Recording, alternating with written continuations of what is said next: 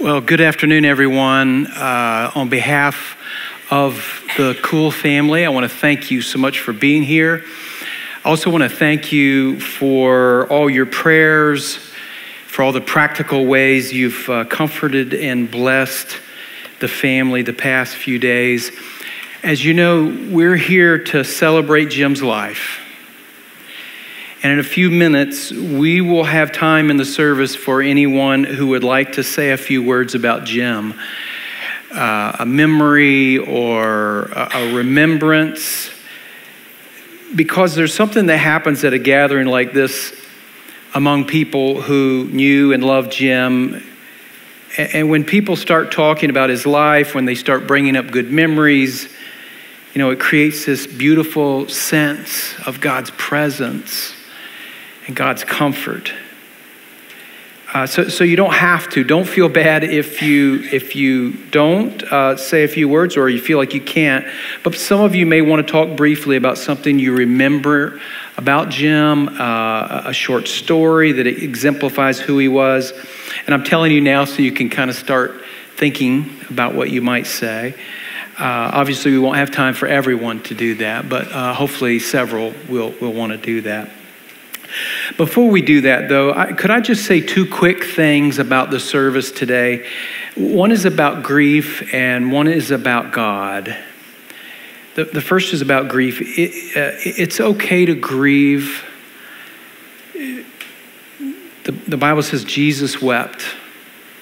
It's the shortest verse in the Bible. If you ever have to be in a Bible memory contest, make sure that's the verse that you memorize. Jesus wept. And so if Jesus, could grieve, then so can we. It's actually God's way of helping us work through and process our love and our loss of someone special. And I'll just say this, that everybody grieves differently. Some people are very emotional and maybe they get all their grief out of the way all at once. Other people take a long time to grieve. Some people in their grief feel angry or disappointed with God or even the person who passed. Some don't feel anything at all. They just, I'm numb. What is wrong with me? But that's okay. Grief is pretty unpredictable. But at the same time, it's there to help us to get through really difficult times in life. The second thing I'll talk about is about God, because at a service like this, it's natural to think about God. Our lives are so fast-paced that it seems like there's only a few times when we actually slow down enough to think about spiritual things. And at a service like this, I think it's natural to think about things like what happens when we die, and where do we go? Is this it, or is there an afterlife? Is heaven real? What about hell? Can you trust what the Bible says about all those things? What about Jesus? These are questions I think all of us ask as we go through life, but at a service like this, it's almost like the volume gets turned up on all those questions. I think it's natural. In fact, I think it's God speaking to our hearts, and it can kind of cut through the trivial stuff of life with a clarity that could scare you. But my advice is this: don't be scared, don't tune it out. I think it's God's still small voice. He's working in you, he's speaking to you, and it's important to listen to the Lord, because you won't always be able to hear him as clearly as you will hear him today. So pay close attention. He loves you. He wants the best for you, and he's here. Amen? Let's bow for a word of prayer.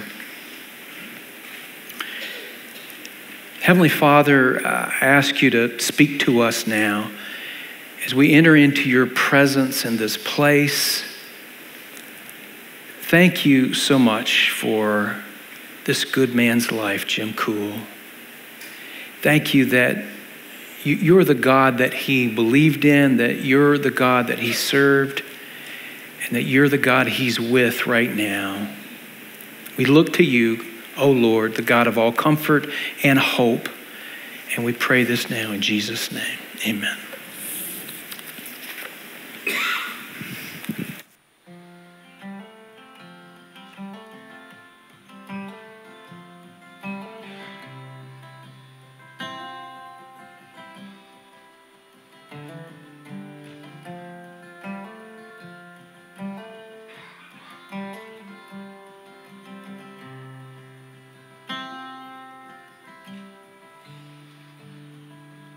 I believe my steps are growing wearier each day.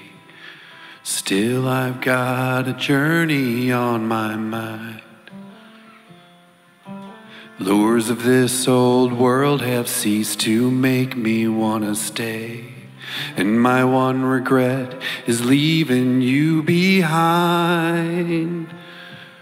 But if it proves to be His will that I am first to cross, and somehow I've a feeling it will be,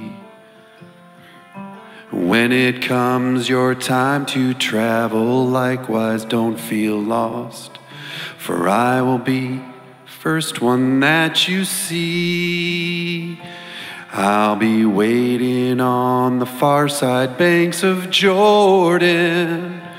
I'll be waiting, drawing pictures in the sand. And when I see you coming, I'll rise up with a shout and come running through the shallow waters, reaching for your hand.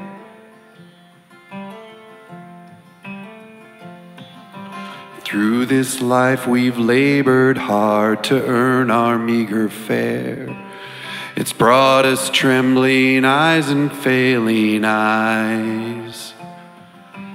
I'll just rest here on this shore and turn my eyes away. Until you come, then we'll see paradise. And I'll be waiting on the far side banks of Jordan. I'll be sitting drawing pictures in the sand.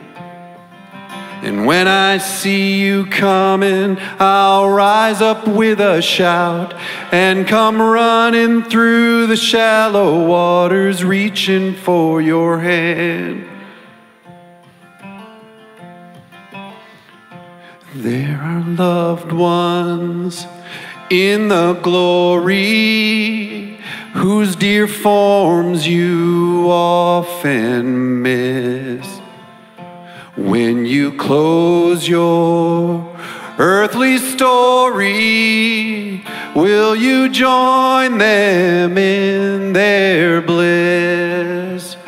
Will the circle be unbroken by and by, Lord, by and by?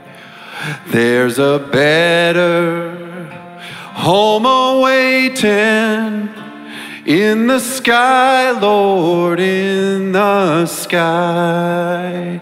And I'll be waiting on the far side banks of Jordan. I'll be sitting drawing pictures in the sand. And when I see you coming, I'll rise up with a shout and come running through the shallow waters, reaching for your hand. And come running through the shallow waters, reaching for your hand.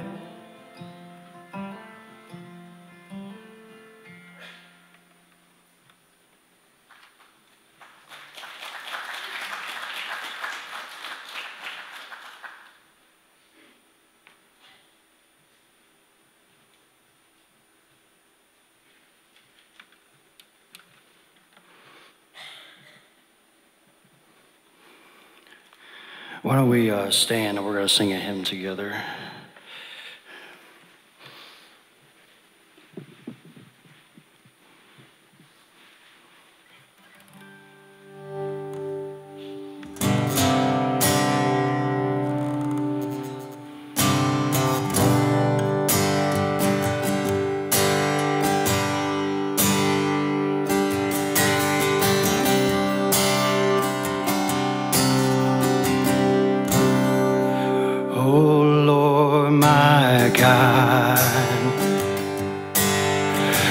When I in awesome wonder consider all the works thy hand have made, I see see the stars. I hear the rolling thunder. Thy power throughout the universe display. Then sings my soul, my Savior God, to thee. How great thou art, how great thou art. Then sings my soul, my Savior God, to thee. How great thou art, how great thou art. And when I think that God His Son not sparing, given Him to die, I scarce can take it in, that on the cross my burden gladly bearing, He bled and died to take away my sin. Then sings my soul, my Savior God, to thee. How great thou art, how great thou art. Then sings my soul, my Savior God, to thee. How great thou art, how great thou art. When Christ shall come with shout of acclamation and lead me home, what joy shall fill my heart. Then I shall bow with humble adoration, and then proclaim how great thou art.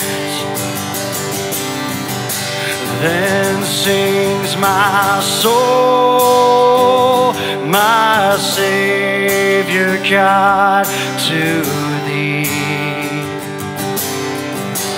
How great thou art, how great thou art. Then sings my soul, my Savior God, to thee. How great thou art, how great thou art. Then sings my soul, then sings my soul, my Savior God, to thee. How great thou art, how great thou art.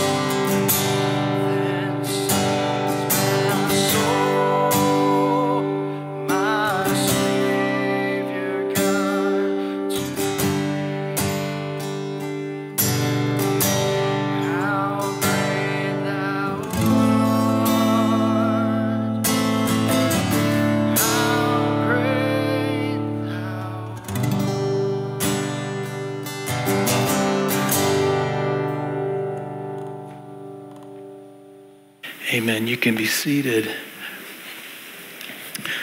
Well, how can you sum up in just a few words what somebody's life meant? It doesn't seem fair to have to think of one memory or about a person's life who has meant so much and think that somehow that's going to adequately define who they were. But it is important as Jim's friends and family to encourage each other with those memories and those remembrances. So if you'd like to say something about his personality, a story you remember, I'm going to ask you to stand up right where you are. We'll have a mic for you. We'll hand you a mic and speak loudly and briefly. Loudly and briefly. And to start things off, Jack Williams is going to come, and this is a close friend of Jim and Donetta's. Yeah, you can come, please.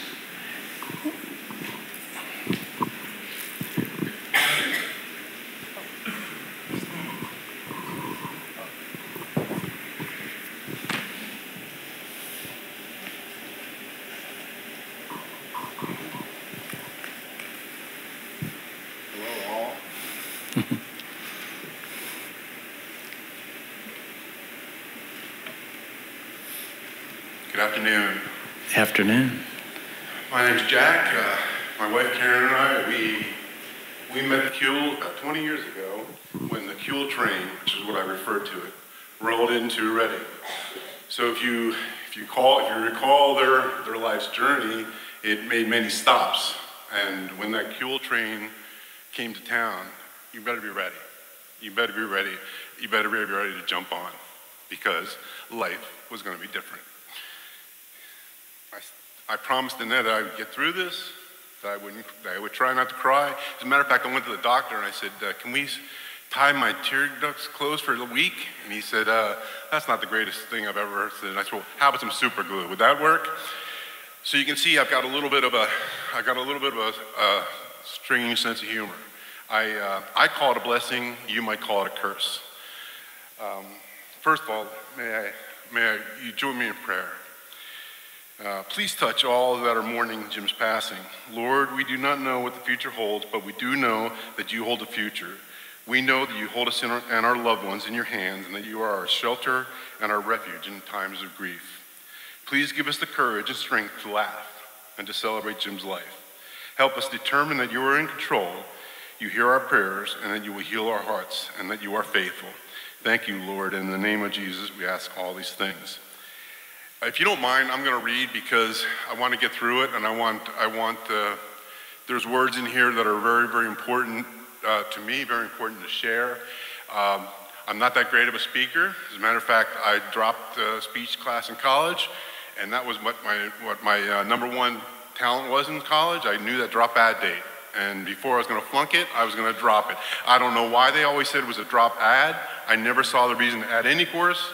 So I dropped it, and my speech professor was probably pretty happy with me that I chose to do that. So I am going to read. I've got a short note from a good friend of his that couldn't be here today. His name is Dave Page. He shares a birthday with me. He spent many years at the Jersey Shore with the Kuhles, and here's his note that he wanted to share. I miss Jim. We have been friends for many years. It began as we attended a monthly small group program sponsored by our West Lawn Church. Jim led the group discussions. One time we disagreed with each other and we both stood up to do a close face-to-face resolution of the discussion. Jim was tall. All I could see was his neck, and all he could see was my shiny bald head. This wasn't going to work, so we both sat down laughing. When we were together, Jim and I enjoyed our mission work together in this country and out of the country on foreign soil, rehabbing homes and facilities. I will miss Jim's companionship on our annual trips to the New Jersey Shore. Next one is just 2 weeks from now. He will be remembered. Jim, hopefully I will see you again in the big house, in the sky. I'll probably only have a small, ramshackle of a place on a dark cloud as deserved, but I will find you. Love you, buddy. Your friend, Dave. When thinking what I was going to say today, I have to name it. I've got to come up with a name. I've got to have a reference, and whether it's on the computer or what, I've just got to be able to call it something. I was going to call it well done, good and faithful servant. Well, that's been used 100 times, so I scratched that one off. I thought, how about, what does a life's impact look like? Well, that's also very good and very encouraging and very descriptive of the impact of Jim Kuhle, but might make me look like a great philosopher, which you've already figured out I am not. How about popcorn in Old Bay? How about Old Bay on popcorn? He liked all that, right? Okay. No, that's a little too simple. So what did I settle on? Well played, my friend. Well played. Jimmy, that's what I called him. His response would be Mr. Jack. No one calls me Mr. Jack. I'm not that great of a, authority figure. I don't think there's kids running out of the playground saying, hey, Mr. Jack, Mr. Williams. No, but he would call me Mr. Jack. I think these were terms of endearment between friends. He used to call my wife young lady. Every time he'd see her for the first time, he'd say, young lady.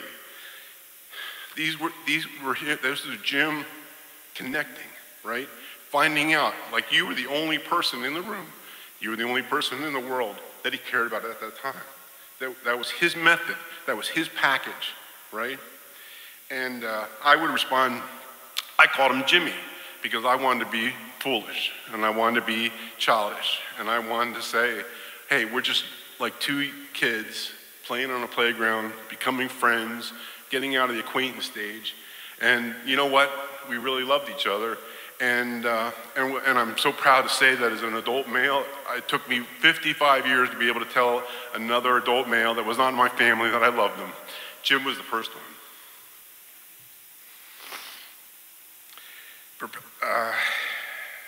Problem is, how do I condense Jim's life and what he meant to us, my wife and Karen, in a few minutes in the service? The stories, the mannerisms, the package that God created that was James Joseph Kuhle. In society today, how are men measured? What are the adjectives we use? Is it by their physical nature, big, tall, masculine, strong, fierce, brave? You know the adjectives, you know the root, you know where I'm going with that. Or is it their collective adult resume? How about success in business or their chosen profession?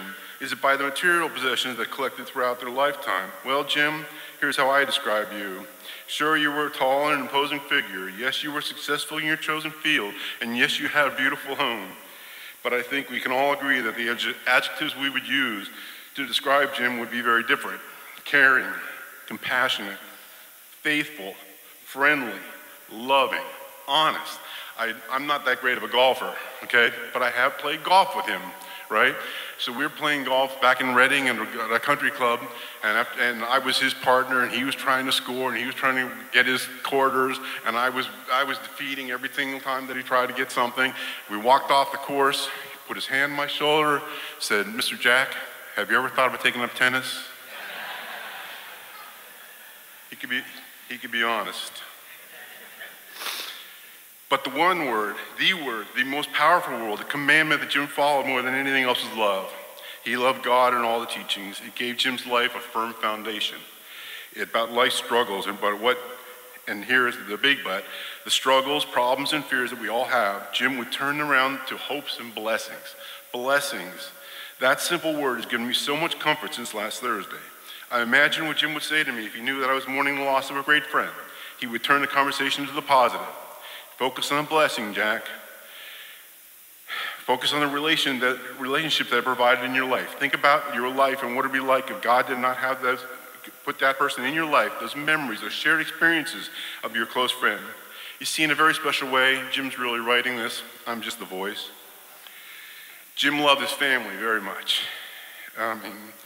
Donetta, the boys, of course, the grandchildren, the families, the extended families, the friends.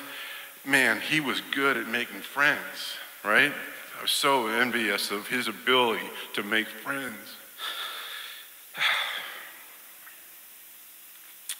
He was excellent, excellent.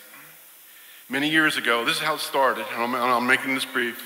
Many years ago, I responded on a Sunday at the church we both attended. They said that an elderly woman needed help moving out of an apartment into an assisted living. So anybody can help, show up at 1 o'clock and we'll gather up and we'll get her moved.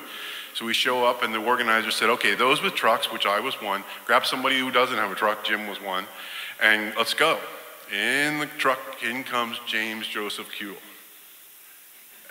right? And here's where God and our paths cross, right?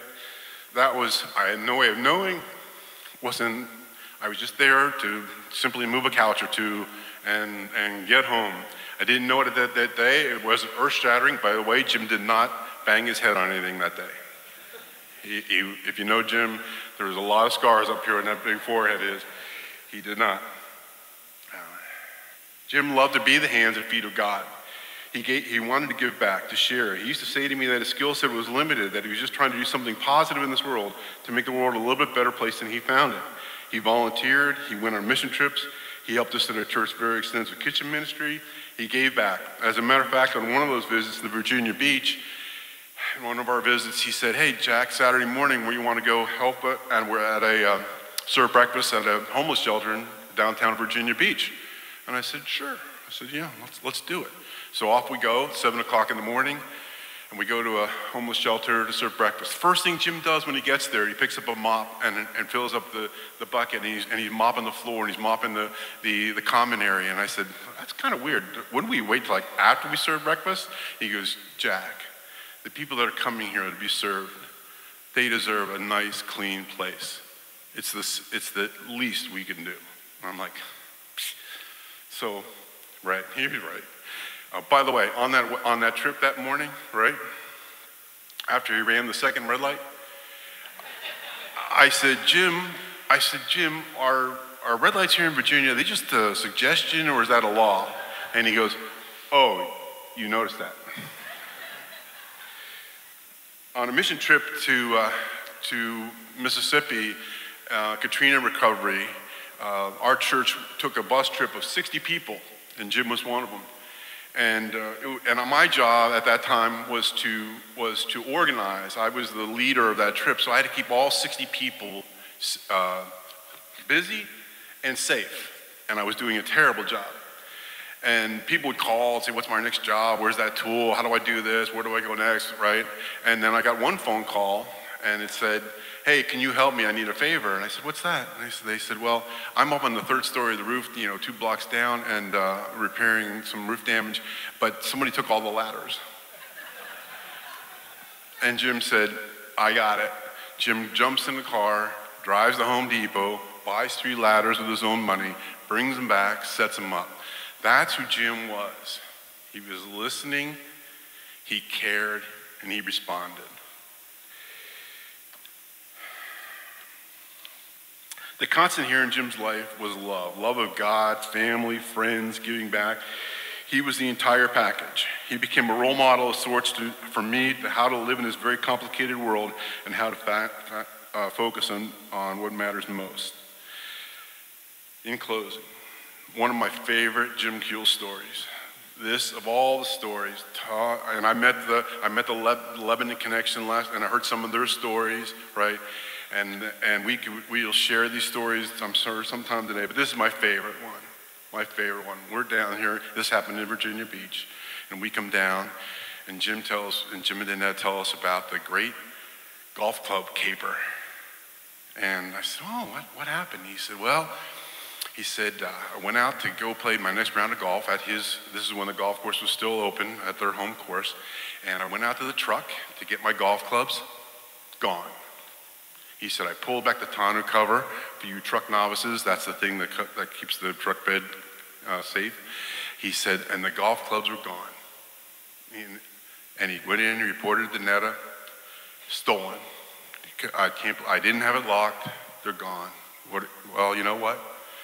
Off to the golf club store they go, right? I don't know, did you report it to the police? So off to the golf course, the golf equipment store they go, right? And then when you golfers out there, right? It's not just the clubs, it's the golf bag and all the accessories, everything that you thought you had in that bag, and you get your whole new package.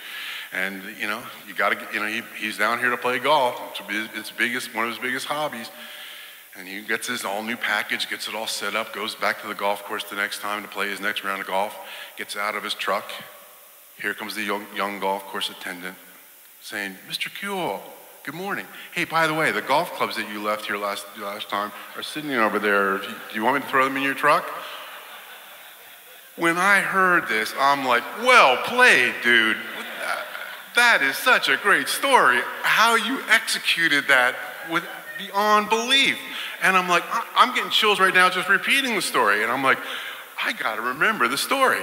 And on our way home, now we've got about a 6-hour drive back to Lebanon PA. And as you know, and I'm sure you can relate, your mind starts to wander, right?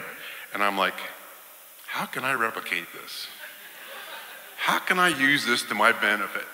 And I'm like, well, I don't play golf, so I can't lose my golf clubs. Okay, well, Jack, go down your list. Well, what do you like?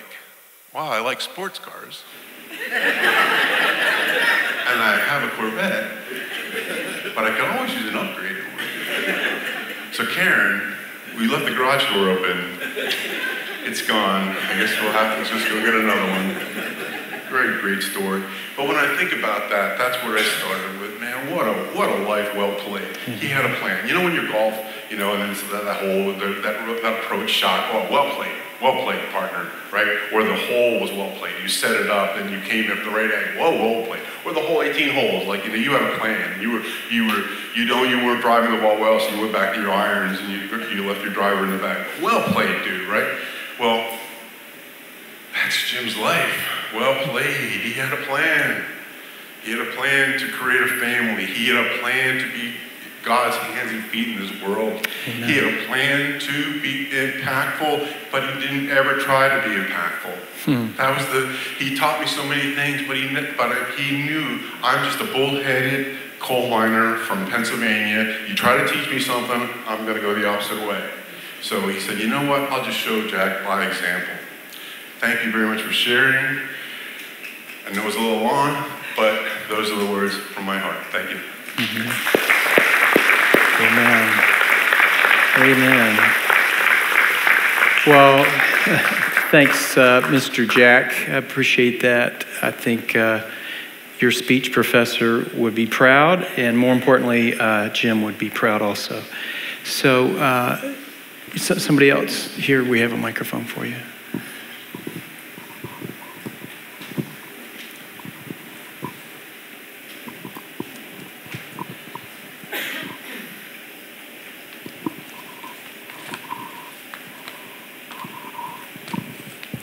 So my apologies, Reverend Brooks. This is not going to be a few words, and it may not be brief.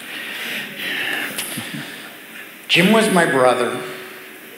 Technically, he was my half-brother, and we were both lucky to have been raised by the same mother, albeit 21 years apart.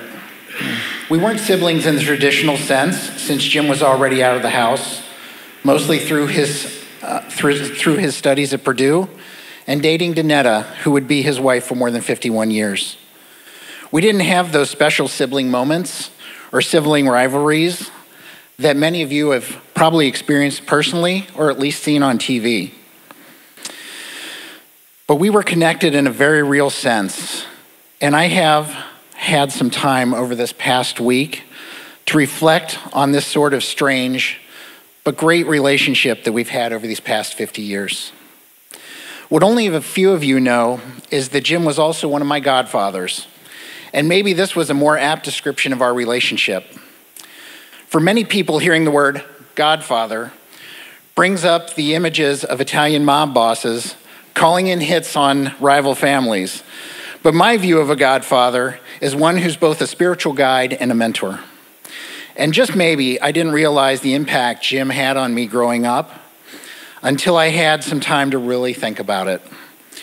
Looking back, Jim's integrity, faith, and service to others are the three characteristics that are at the top of mind when I think about him.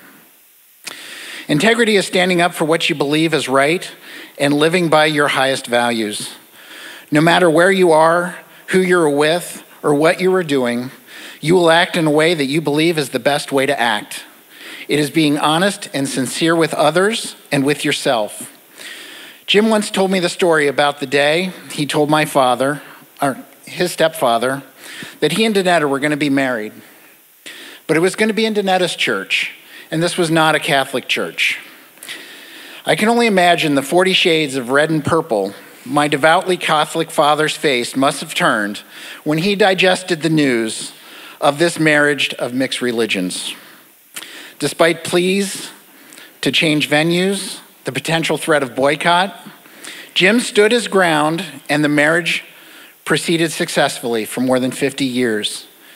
Dad and Jim grew to respect each other and love each other with a bond that I believe was forged partially by this experience. As many of you know, Jim liked to challenge your beliefs at the dinner table, at a bar, or on a walk. Sometimes I wondered if the debate was more about Jim just being contrary than anything else. But on balance, I think the discourse was more about Jim gauging other people's integrity and his genuine openness to learning, and something that this world seems to be sorely lacking today. Another characteristic I admired about Jim was his Christian faith. I myself am a non-practicing Catholic who admittedly lacks faith. So maybe it's ironic that I really admire it in others. Jim lived his life on a spiritual journey. Clearly, Jim did not find the spirituality he was looking for in the Catholic Church, but he was undeterred in his spiritual journey. As the obituary mentioned, Jim and Donetta moved several times throughout their lives. In each new place, they sought a church where they found grace through Jesus' teachings and others who shared their same strong sense of Christian community. However, like the rest of us, Jim could get frustrated, angry, impatient, and sometimes moody. Often when Jim visited or when we were on vacation together, he would be up early, maybe after a run, maybe after a walk, and you would find him in a quiet place, a comfortable chair in the den, a rocker on the balcony overlooking the water, seeking answers and enlightenment through reading scriptures, passages, or short sermons on his tablet or his well-worn books. Jim did not brag about his faith, nor flaunt what he was doing. In my view, he looked like he was finding peace and centering himself for the challenges of a new day. And if I'm being honest, I might just be a little bit jealous. Of all the accomplishments Jim had in his life, I most admired his service to others. Both alone and with the boys, Jim participated in annual Christian mission service trips.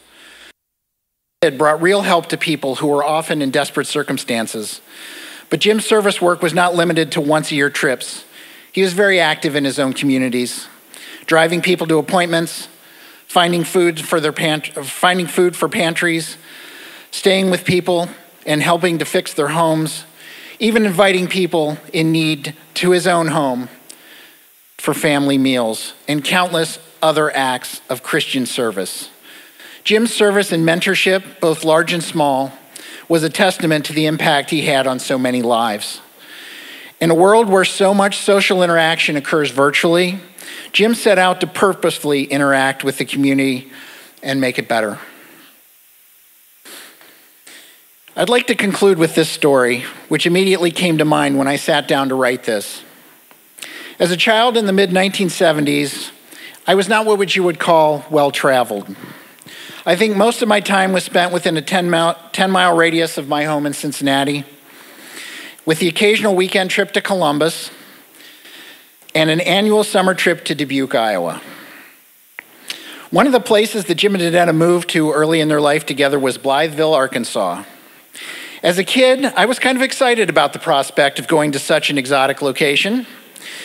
In my kid brain, any place that I never really heard of was exotic, and the only thing I knew about Arkansas was vaguely where it was on a map of a 50-piece puzzle that I had of the United States.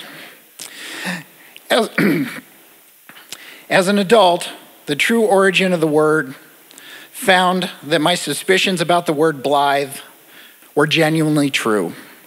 Blythe means cheerful, joyous, and pleasant. I'm not sure when we made the trip in 1970-something, but I'm sure it was the summer because it was hot. the hottest place I had ever been in my short life, and the town was surrounded by blooming cotton fields and not much else. This town did not live up to its dubious billing. One evening, evidently when the blacktop had cooled enough not to melt our sneakers to the pavement, Jim took Sean and I to a local school where they had a basketball hoop. I'm not sure if Sean remembers this. Despite all the running, working out, and golfing that Jim did in his life, I think his true passion was playing basketball.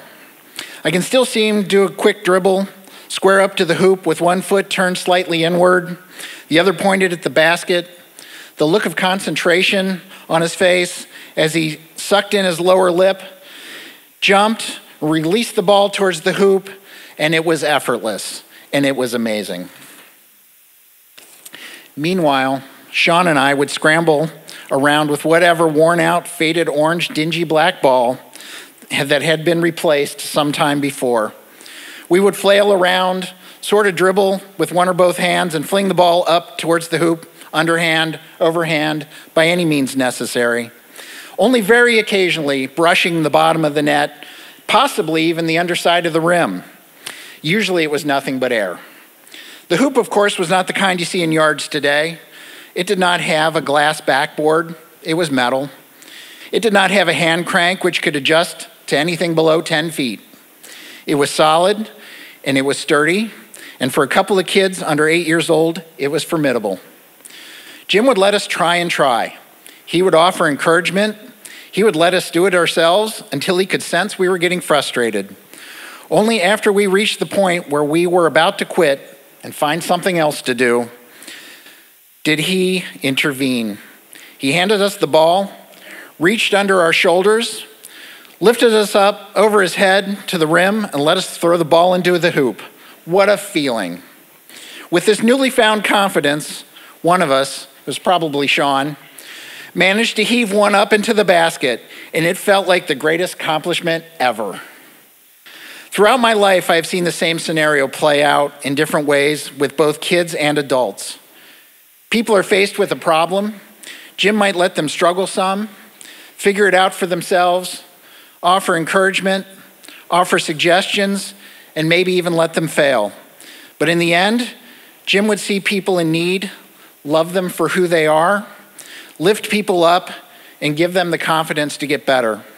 That's the Jim I'm going to remember and continue to celebrate. Thank you. Amen. Amen. Thank you. Thank you. All right. Well, is there anybody else who would like to say just a brief word? Jerry, if you just stand loudly and briefly. Thank you. I'm Jerry Perkins, and my wife and I moved here about 7 years ago. Nobody would live in the same subdivision as Jim and Danelle. And the first time he made the initiative to come to me and say, I'm going to introduce you to a monthly dinner group, which has a lot of people there.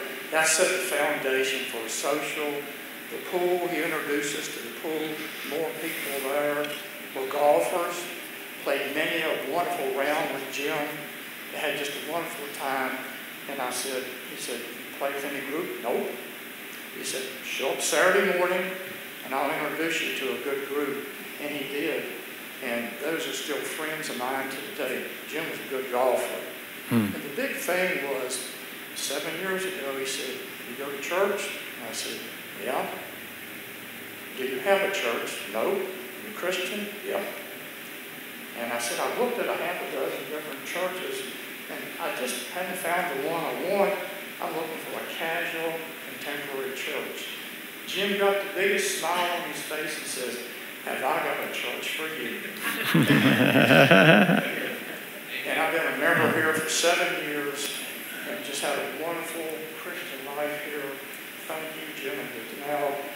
And God is saying to Jim, you have touched so many people here on this earth that your rewards in heaven are going to be great. Amen. Thank you, Jim, for all of this. Amen. Appreciate it. Very good. Very good.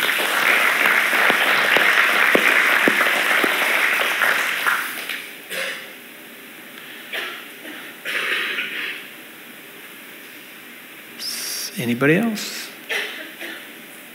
Going once.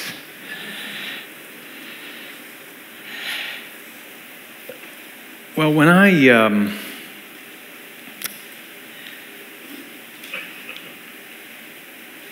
was thinking about this service, I just thought about the grace that not only Jim carries himself with, but that he exemplifies in his service. I think you mentioned it. Of course, I think Jack did too. And so we're gonna sing as a congregation, Amazing Grace. Dusty's gonna lead us. So let's stand together and sing this song together.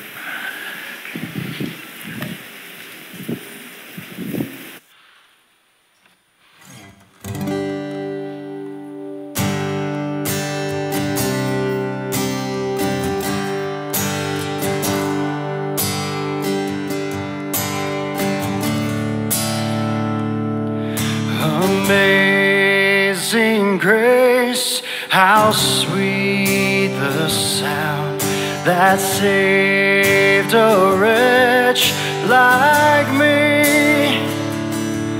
I once was lost, but now I'm found. Was blind, but now I see. 'Twas grace that taught my heart to fear, and grace my fears relieved. How precious did that grace appear the hour I first believed. Through many dangers, toils, and snares, we have already come.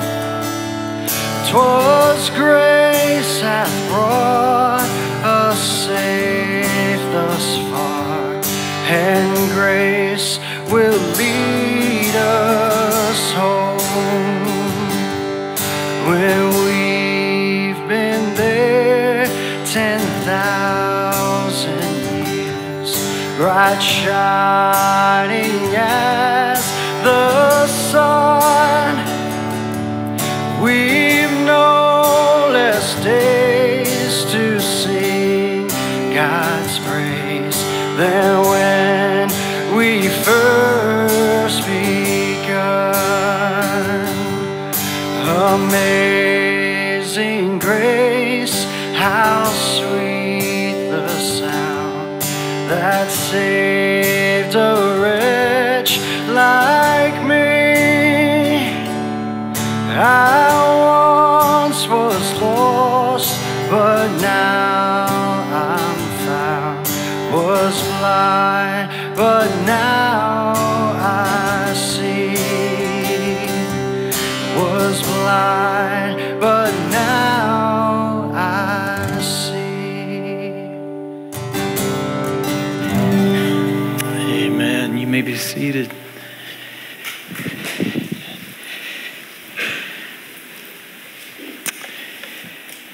The 23rd Psalm, obviously one of the most read and beloved scriptures in the whole Bible. Would you repeat that verse with me? You have it on this for the screen? Yeah, let's say it together.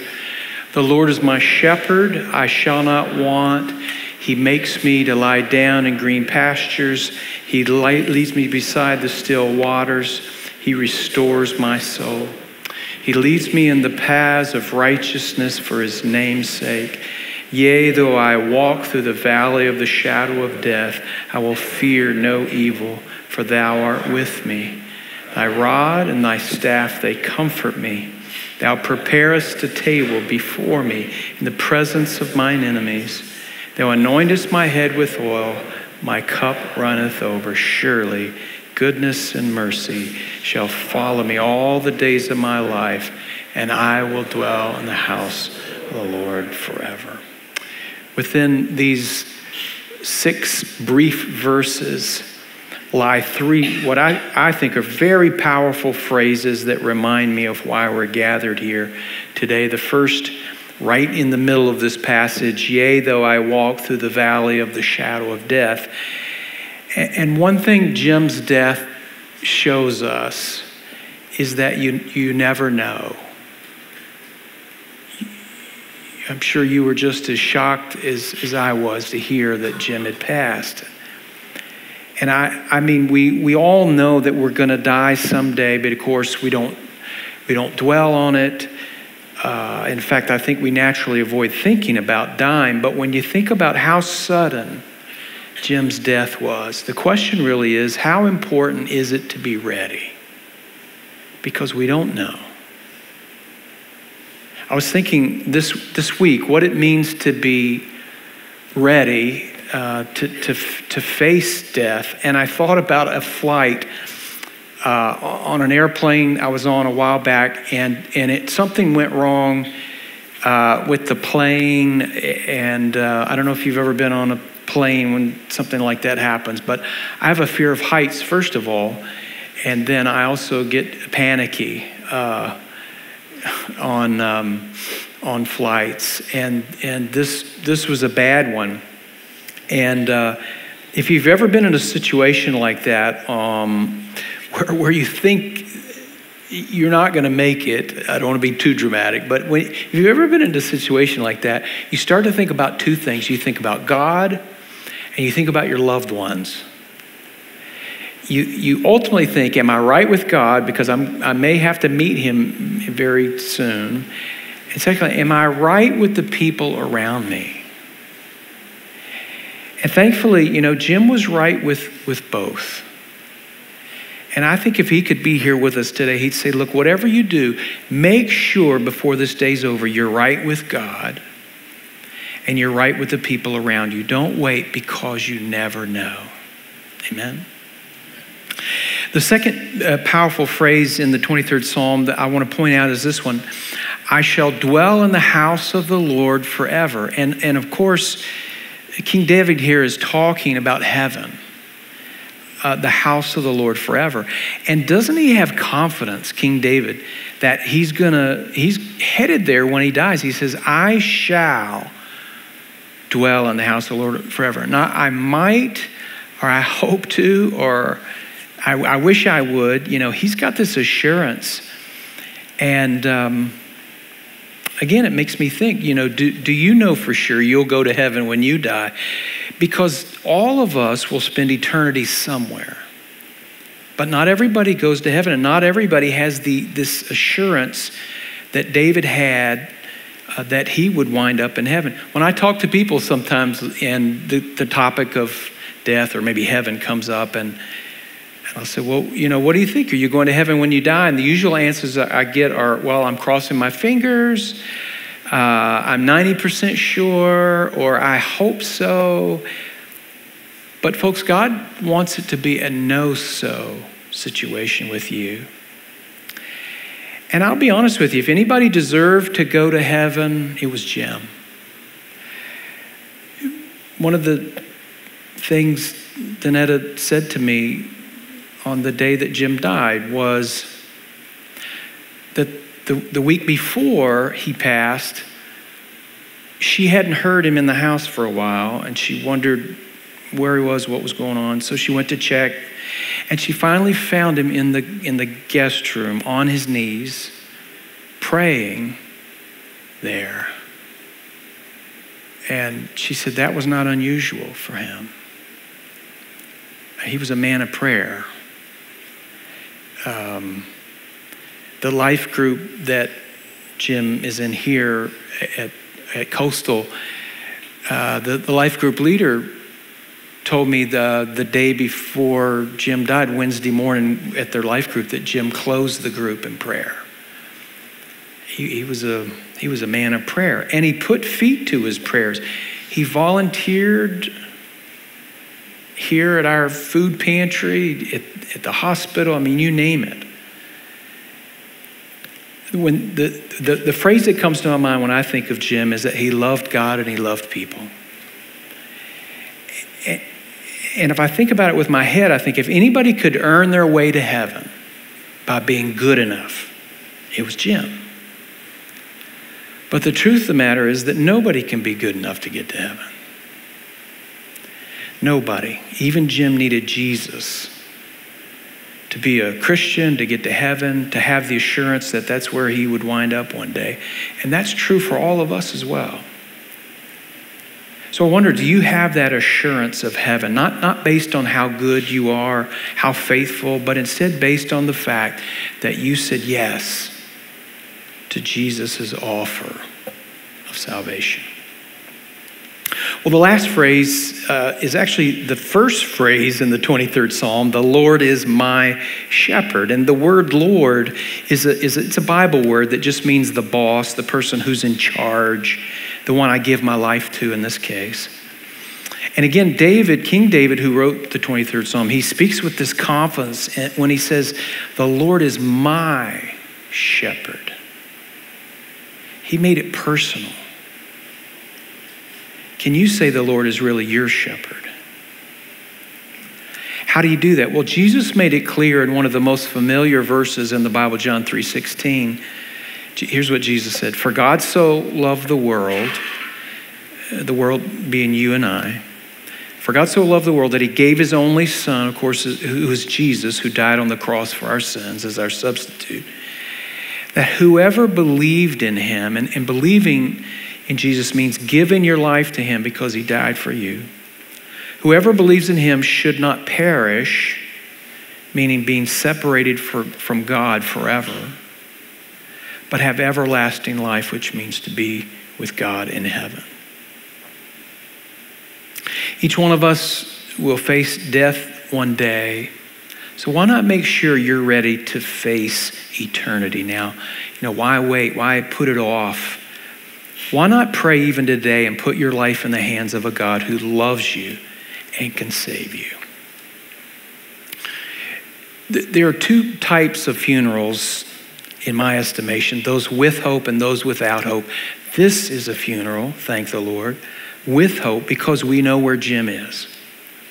But the question is, what kind of funeral service will you have when everyone gathers for your service? Will they be celebrating your homegoing, knowing where you're going because you lived your life for the Lord? Or will they be scratching their heads, wondering inside where you're spending eternity because there's no evidence to suggest you are a Christ follower? And wouldn't it be an honor to Jim's memory if you were just to settle all that here and now and you can say, it was at Jim's funeral that I gave my heart and my life to the Lord.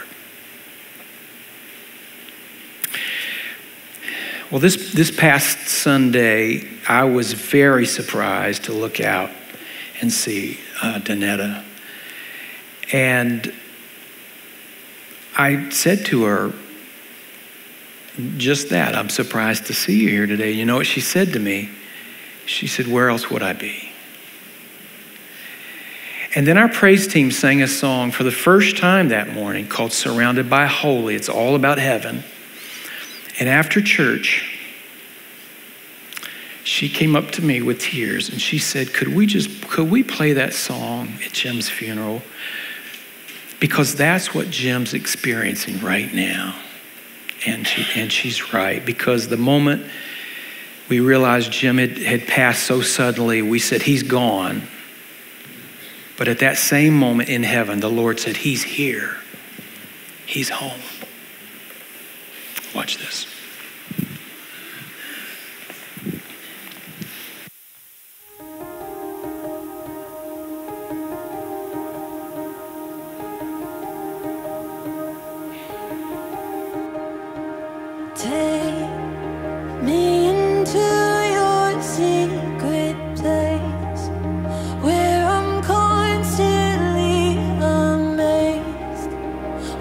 Saints and angels bow.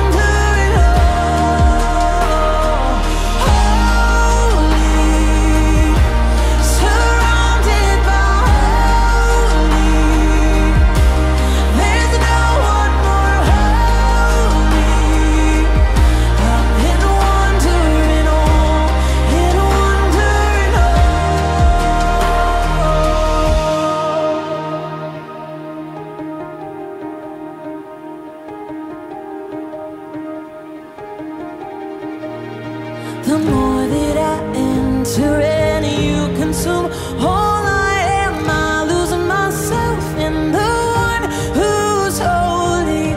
As we come face to face, you take my breath away.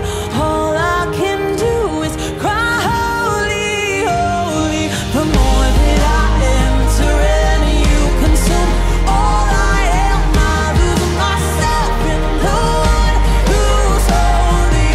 As we come face to face, you take my breath away.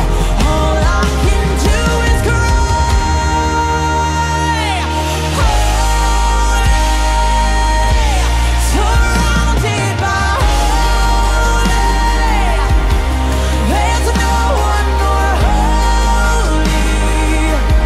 I'm in wonder in all, in wonder in all. Holy, surrounded by holy. There's no one more holy. I'm in wonder in all, in wonder in all. The more that I enter and you consume all I am, I lose myself in the one who's holy. As we come face to face, you take my breath away. All I can do is cry, holy,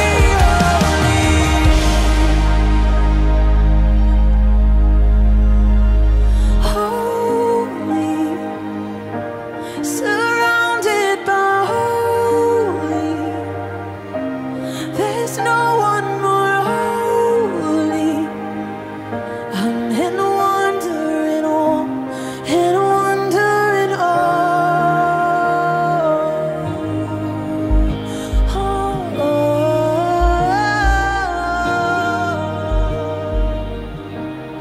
There's no one more holy.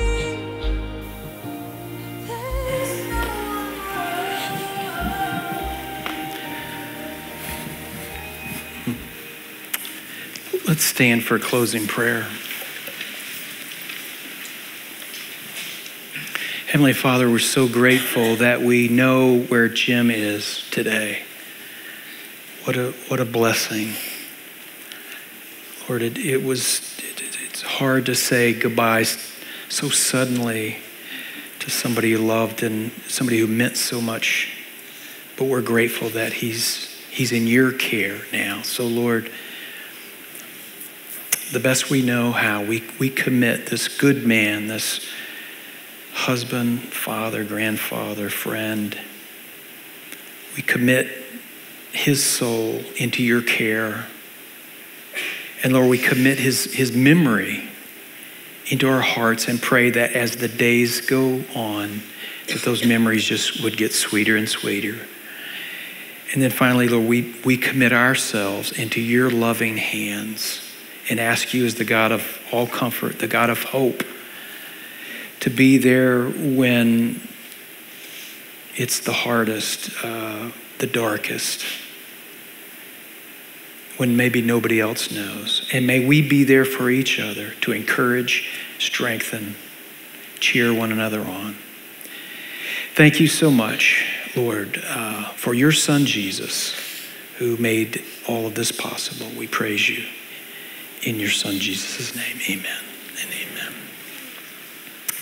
Well, again, on behalf of the family, I want to thank you so much for being here and invite you to the Town Center City Club. The directions are in the program. And so hopefully you'll be able to go and join the family there again. Thanks for being here and God bless you.